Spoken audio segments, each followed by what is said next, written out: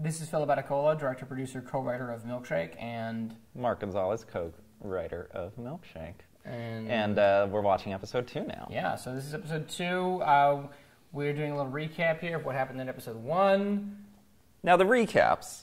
This is another thing that kind of happened out of necessity that I think you learned how to play with in a really good way. And it ended up kind of being fun to think of, okay, how do we recap effectively everything that happened in previous episodes? Well, the problem was that is so modular, and you just get lost in it, and you're on YouTube looking for puppies 1 second, then in the next second you're looking at Milkshake. You know, who knows how you found it? So yeah.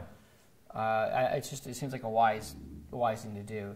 So this is our continuation here of our crazy bumpers of the impression of what LA is like to, at least to me, neon and headlights.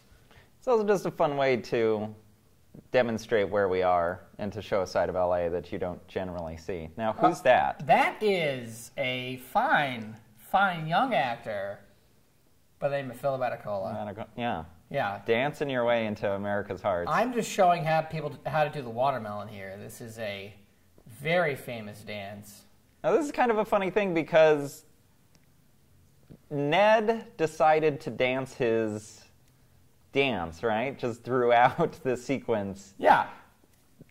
Obviously, it's not written into the script. Ned dances like a crazy person. You just started doing it. Well, I wanted something funny that he could be doing in the moment. It's important that actors are doing something, and I thought, how silly would it be if he's learning how to dance a dance while he's talking with his friend about a very serious thing, and it plays into Drake's character of being hyper selfish. He loves his friend, but he doesn't think whatever.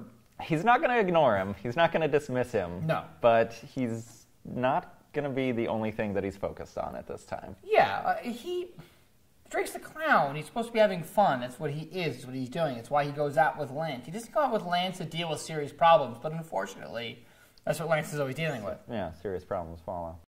I mean, this is one of my favorite moments. We cross the line in motion. In motion. And it was all to get to the shot coming up where I'm below them, and we see the neon behind them, which I mimic in episode 8, because I love the fact that you see a lot of these spots in LA that are reminiscent of the 1950s where neon was the thing. And so you still see it in LA a lot. This is where we get our first glimpse into who Lance really is. He's just a college graduate wandering through Los Angeles, which is a great deal of the population out here. They're all writers, actors. A little bit of backstory here, and then Ned this moment right here is kind of a more serious little bit of acting for him, and then he ramps it up to a big joke again. You really see his range coming through in this one chunk of dialogue, I feel like. Oh, I just wanted to, that moment there, I wanted to just, before we continue on with this, what Mark was talking about, that little horn there was a game horn as a car horn, as a joke that Drake had made a basket with throwing out his shitty milkshake. Yeah. And I wanted to just throw my 2 cents out there for Megan Cowley, our wonderful sound designer, who's done an incredible job dealing with the traffic noise and their mics and their audio. So she's amazing. So I just wanted to just talk about Megan for a second.